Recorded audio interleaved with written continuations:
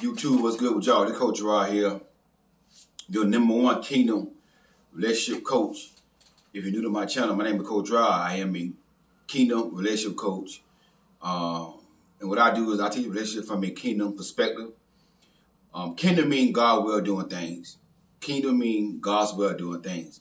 And basically what I do here, I use what you may call it worldly topics, what's going on in the world dealing with relationships, and give my advice based upon my experience as a man, and based upon, biblical, from a biblical standpoint, biblical view. And my #1 purpose is to protect women, to teach women the game that they never was taught by their daddy, and, by the men in their family. This is what I do on this channel, If you like this type of content, click on that subscribe, hit the subscribe button, and also hit the bell, get notified when I drop content.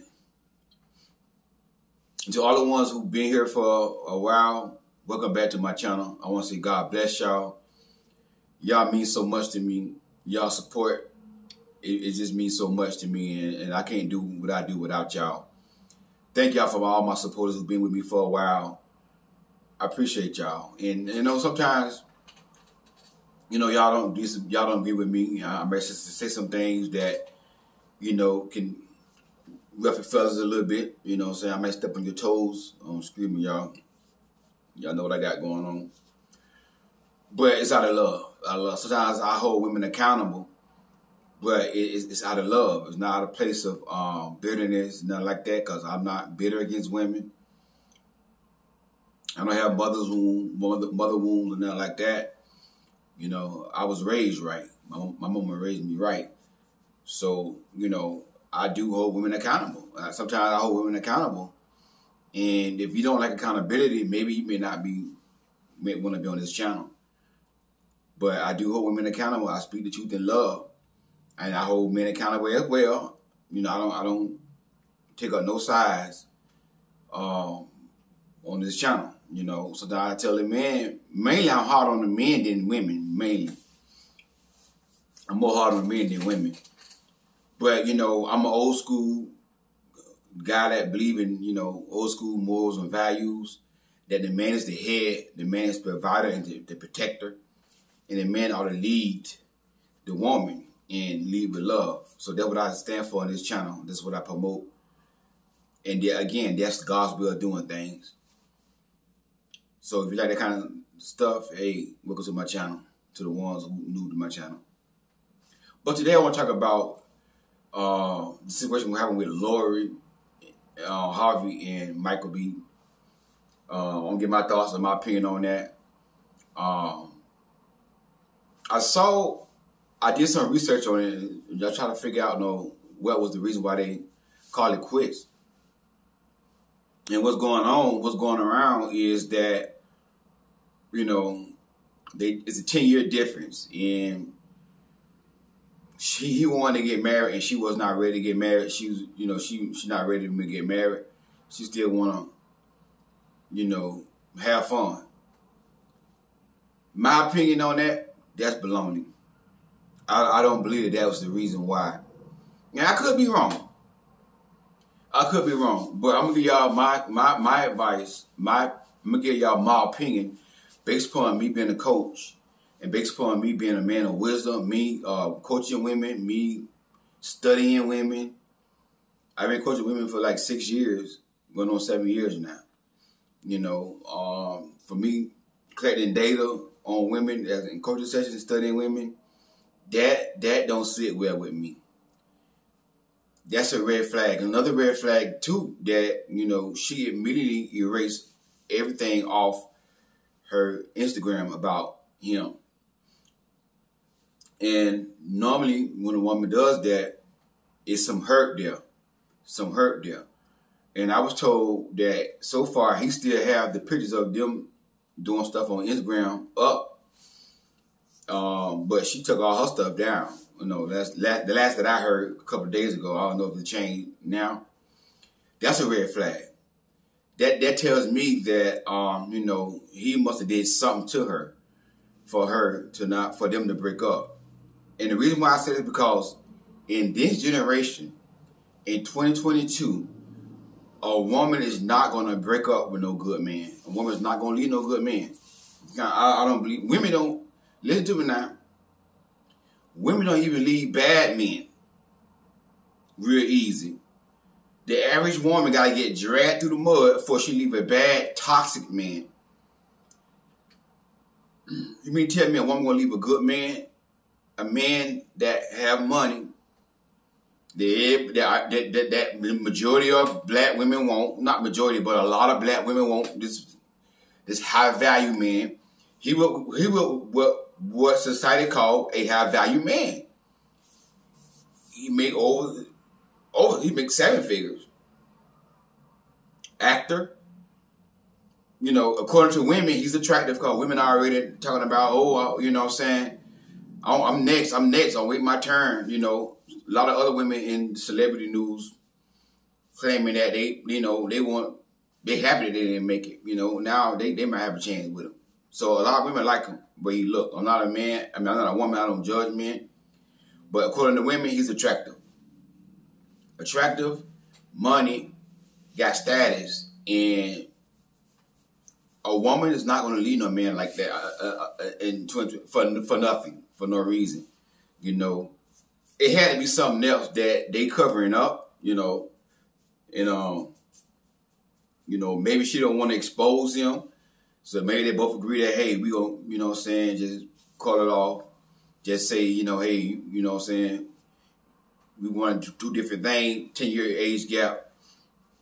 A 10-year age gap is not that bad. It's not that far, to me, my opinion, in dating. To me, 10 years, a woman dating a man 10 years older than her, that's pretty much the limit that she probably should go. You know, 10 years, there's nothing wrong with a woman dating a man 10 years older than her. Now, I wouldn't agree that a woman dating a man 10 years younger than her. Just say if she's 35, he's 25, because men don't mature as fast as women. You know, a 25-year-old boy, you know, with a 35-year-old woman, but you got some women want a young man that they're younger than them. I heard some women say they'll be about 21, 19 years old, and they in their 30s. And I just shake my head. You want a 19, 21-year-old in your 30s? And my thing is, how you gonna pick this man 10 years younger than you, over you in your head, and to lead you? That man don't know nothing about leadership. A 21-year-old, 25-year-old does not know anything about leadership, anything about being a head, about being a husband. He don't know the responsibility that comes with a husband. But women, they're gonna get in the comment, they want to argue with me because they want them a little young man. But you disagree all you want to, no problem. But I'm not gonna argue with nobody. But just respect me, because as soon as you come at me with respect, I'm gonna block you. I'm not gonna argue with you. I don't argue with nobody about my opinion. But I'm a man, and I know. When I was 25, I was a grown boy. You know, I was 25, I was very immature. When I was 25, when I got married, I think at 26, all I thought about is getting married so I can get in the bedroom and get banana pudding. I got a license to get banana pudding, that's it. I don't know anything about being a man. I didn't know how to make love to a woman. So, at that age gap, you know, as a woman going down, yeah, but as long as that woman going 10 years up, to me, that's not a big age. It's not a big age difference. Now, 20 years, 15 years, anything over 10 years, in my opinion, you know, a woman shouldn't go. 11 years, 12 years, pushing it. I mean, you know, pushing it. But anything above at least 12 years, especially 12 years, to me, that's a little bit too high that a woman should go up. But 10 years is perfect. 10 years is not that much of a big age gap, you know. So to me, that's not a good reason for them to call it quits. Because my thing is, y'all already know y'all 10 years apart. What y'all did all this for y'all start dating? Like y'all already know why now, a year and a half of dating, you never been in a relationship, all of a sudden now over 10 years apart, and we want different things. You know, he want to get married. I'm not ready for marriage. I do not buy that. I'm trying to tell y'all, I do not buy that. Because a woman is not going to turn down marriage. That's it. That's about every woman's dream. Not everyone, but the majority of women. There are some exceptions. But the majority of women wants to get married. Majority of women, they dream of marriage as a teenager, as a young girl. Be married to a man that got money and attractive. That's every young girl dream. So my opinion, something else going on that we don't know about, and we probably will never know. Because women do not leave a good man. If that man treat her right, and he got the money, he's attractive according to women. I'm not gay. I don't like men. According to women, he's attractive. He got status. And he treating like a queen. That woman is not going to leave that man. I'm trying to tell y'all for nothing like that right now. Because I got a bad women to leave men who toxic. I got a bad women who leave a man who ugly. I got a bad women who leave a man who ain't got no D in the bedroom. We have him like this right in the bedroom. It can't stay up. It get halfway up.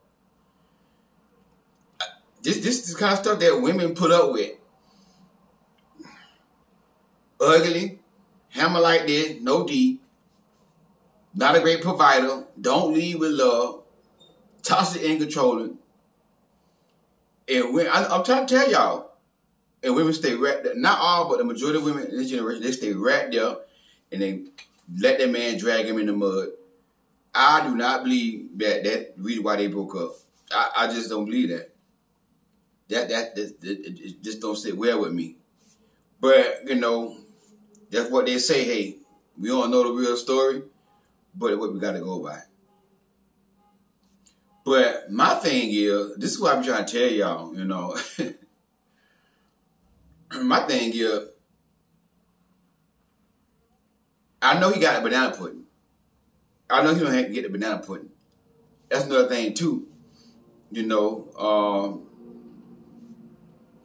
a year and a half, and this is why, and I know it's not popular, but this is why it's best to do it God's way. Because now it don't work. Now guess what? As a woman, now as a man, oh, that's not, see, and we live in a double standard society. As a man, I've been with Lori and Harvey. Woo, man, I don't tap that. I tap Lori, you see what I'm saying? But as a woman, that's another body count. You see what I'm saying? And we live in a double standard society toward women. You know, society is very double standard toward women. You know, for an example, and I'm gonna do a video about this right here. But for an example, a man was sitting there questioning a woman that got 3 kids and never been married. He got 3 kids out of wedlock. This is how a lot of men think. Now she want to wait till she get married. Now she want to get married. Now she want to wait till she get married. So this is how a lot of men think in this generation. So why you ain't thought about that before? Why you get 3 kids from 3 different baby daddies? Now you require marriage before you get on your back. That's what men. That's how men in this generation think. I heard this stuff on, like, you know, on social media, on different talk shows. That's how men say to women, what men say about women. But guess what? They don't ask themselves the same question. A man can have about 5 baby mamas, 5 baby dad, five kids.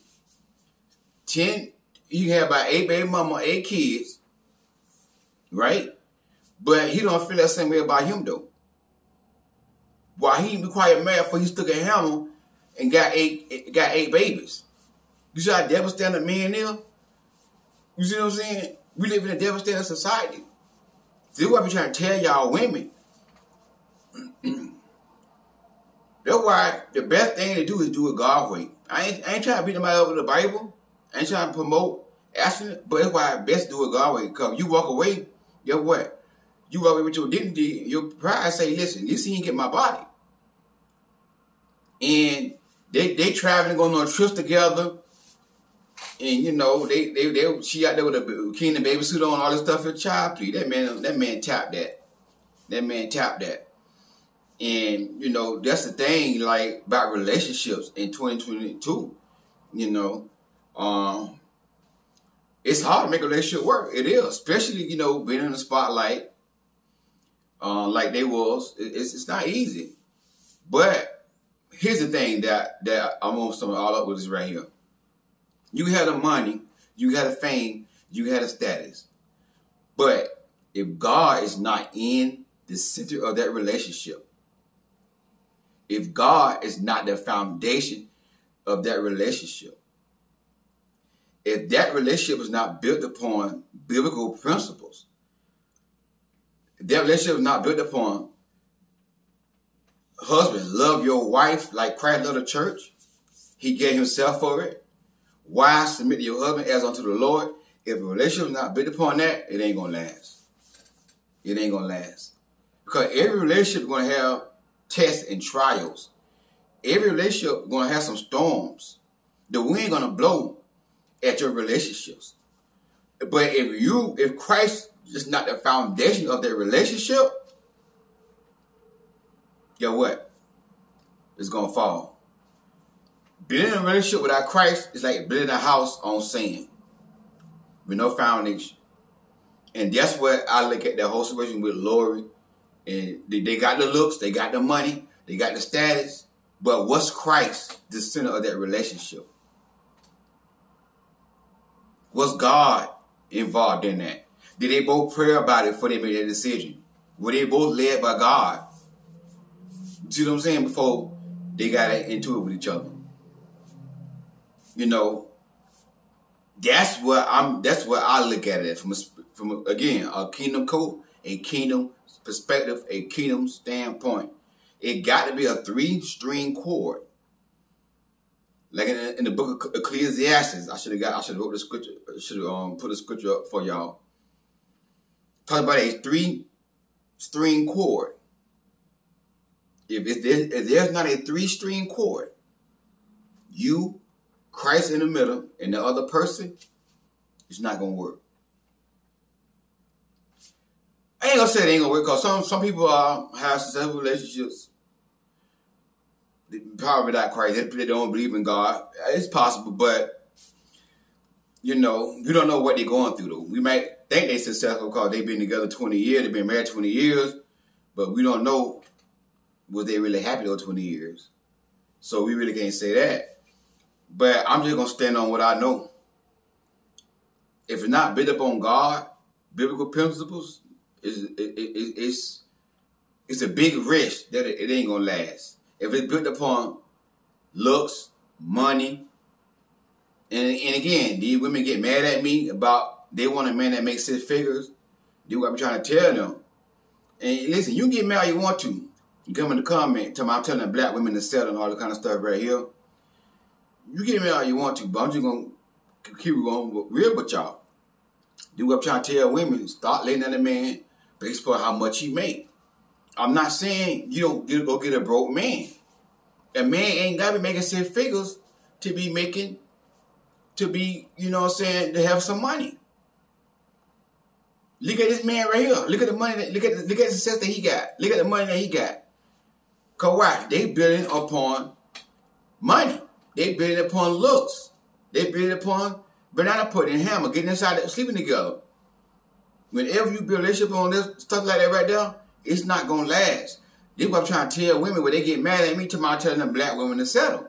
But those are low value women who only want a man because he got money for what he can do for them, who cannot attract their man because they average at best. They average at best. You don't want you. That's why you ain't got that 6-figure man. Instead of you trying to build upon other things other than just money, you building upon money and success. And that's why I get up out of that whole situation with Lori and Michael B. If Christ is not the center, I'm not talking about the pastors. I'm not talking about the one who go to church. Because y'all going to say, well, that's not true. I know church people getting divorced too. I'm not talking about everybody that go to church is not built up on Christ. Half of them, matter of fact, half of them that go to church don't base their relationship on Christ. They just religious. They just religious. The majority of people go to church are just religious. They go because their mama went, their daddy went, And then auntie went to that church, and they didn't go to church. And all the time they open their Bible is when the pastor say, open up the Bible to so-and-so and such and such. But they live like devils. So I'm not talking about people who go to church. I'm talking about people who got a relationship, who kingdom people, who build their relationship on kingdom principles. What the Bible say, a kind word turns away wrath. So when you and your spouse or your significant other get into a disagreement, somebody should say a kind word, because a kind word stirs away wrath. But the Bible say forgive. What? Jesus said forgive 7 times 70. It's a relationship. So I'm just trying to give y'all some examples of what the relationship got to be built upon. It just can't be built upon looks and money and status and success. Christ got to be the center of that relationship. If Christ not center of the relationship, it ain't gonna last. It got to be a 3-string cord. You, Christ, and your mate. Y'all got to be. It's hard to break a 3-string cord. My thoughts, my opinion. That's the bottom line to all that right there. No matter how much money you got and how good you look, because, you know, according to the society world, they was a good looking couple. Both successful. Both got money. But guess what? You ain't got God. If God not in it, you ain't got nothing. Hey, my thoughts, my opinion. This is Coach Rod. God bless y'all. If you need coaching, click on the link for coaching and the description box for coaching, and also the purchase my book, Queen Do Not Settle. Click on the link for that as well. Get my book, Queen Don't Settle. If you have not got my book yet, God bless y'all. But listen, a relationship must be built upon Christ.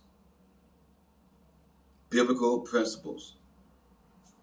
If not built upon biblical principles, it might not last. Because every relationship is going to have a test. Because you know what? The devil, especially when you put your relationship on social media, the devil really going to try to attack. He don't like relationships. He don't like marriages. He don't want to see people coming together. He likes to see people breaking up. So, the test is going to come in every relationship. It's not going to be no perfect relationship where y'all don't go through nothing. And the only way that relationship and that marriage is going to survive if Christ is the foundation. Christ, the solid rock I stand. All other else is seeking sin. Seeking sin. Hey, God bless y'all. Talk to y'all soon.